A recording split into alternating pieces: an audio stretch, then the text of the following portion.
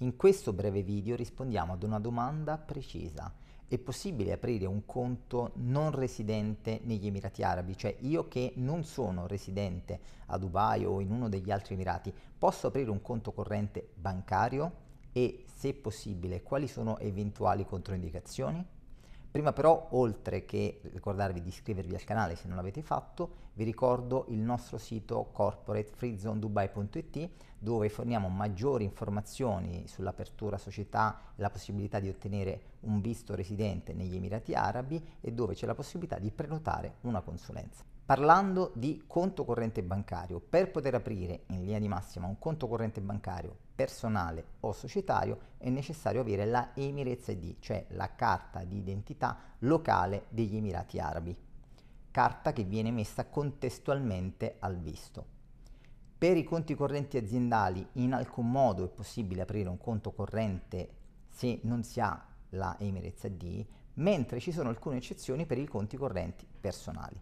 Mentre tutta la parte di apertura conto inerente sia alla società sia il conto corrente personale da residente lo abbiamo già approfondito in un altro video, vi lascerò il link in descrizione, qui invece ci concentriamo sulla possibilità di aprire un conto per un non residente, quindi io sono residente in Italia o in qualsiasi altro paese del mondo, voglio aprire un conto corrente a Dubai, posso farlo?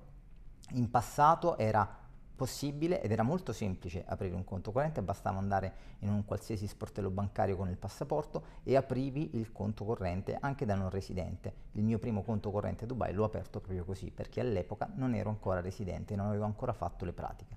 Oggi invece non è assolutamente semplice, solo alcune banche accettano la possibilità di avere un conto corrente non residente e in più vogliono una motivazione, cioè perché tu che non sei residente vuoi aprire un conto corrente qui negli Emirati Arabi? Perché sto facendo un investimento immobiliare. Ok, benissimo, allora con una prova di acquisto, che potrebbe essere anche l'anticipo per l'acquisto di un immobile, oppure il title deed, se l'immobile l'ho già acquistato, quindi ho già finalizzato l'acquisto, a quel punto ti fanno aprire un conto corrente proprio per poter incassare eventuali affitti, per poter pagare eventuali spese legate all'immobile e così via. Oppure ho intenzione di aprire un conto corrente perché voglio fare degli investimenti sul mercato, che so, azionario, obbligazionario, quello che sia.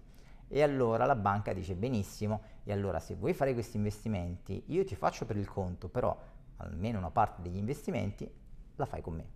Di conseguenza, se io andassi in una banca anche da non residente con 100, 200, 300 mila dollari o equivalente in altra valuta pronti a essere depositati, vedi che lì probabilmente si trova la soluzione per aprire un conto corrente non residente. Però tenete anche presente che in virtù del fatto che non c'è la residenza negli Emirati Arabi, questo conto è soggetto a scambio di informazioni con il paese natale e o col paese di residenza. Quindi se io sono italiano ma residente in Spagna e apro un conto non residente negli Emirati Arabi, la banca può comunicare le informazioni su richiesta e all'Italia e alla Spagna, quindi in questo caso il paese di residenza.